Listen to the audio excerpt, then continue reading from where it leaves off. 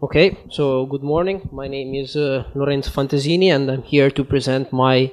PhD research activity I'm carrying out at the Human-Machine Interaction Group of the University of Modena and Reggio Emilia. My tutor is Professor Mauro Dell'Amico, and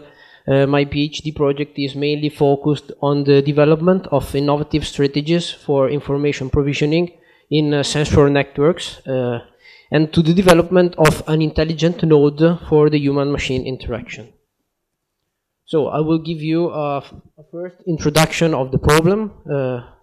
of the PhD project, and then to the project objectives, and I will finally describe the activities of the first year and the next steps for the future. So nowadays sensor networks and actuators are widely used in a lot of different domains, such as the automotive one,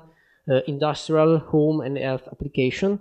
and the information on this kind of networks are dispatched by using the traditional concept of information priority. That means that to each data in the network a certain priority is given, and only the data with a higher level of priority are displayed and shown to the final user. And this can lead to some potential damages both to the user and to the system itself. And that's here that I would like to focus my research activities. So first of all, the objective is to analyze the technologies behind sensor and actuators networks in order to develop some innovative strategies that are based not only on the traditional priority concept, but also on the driving context, for example, the vehicle status and driver modeling, considering the automotive case. And that's to support a reconfigurability and an adaptability of the HMI to be able to fit the user characteristics and needs. This means that you can see on the diagram on the right that according to the same data, different user in the same or in different situation can have different display or different feedback from the HMI. So the first year activities were focused on the state-of-the-art analysis of sensor and actuator networks and technologies, and that's to be able to define the requirement of a network enabling the possibility to collect data from the automotive environment,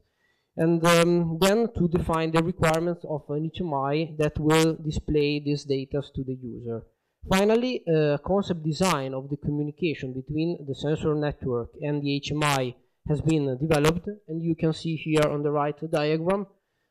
taken from the patent, where you can see the intelligent node that will communicate, for example, with the car network and with different sensors that are located on the car, in order to be able to display to the HMI the data with those developed innovative strategies.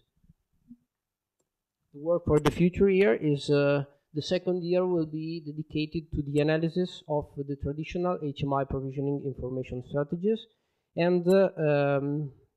the development of innovative strategies based on the new concept, with the new priority concept that will take into account all the collected information from the vehicle and from the environment. Finally, a relevant use case definition will be done considering the automotive domain.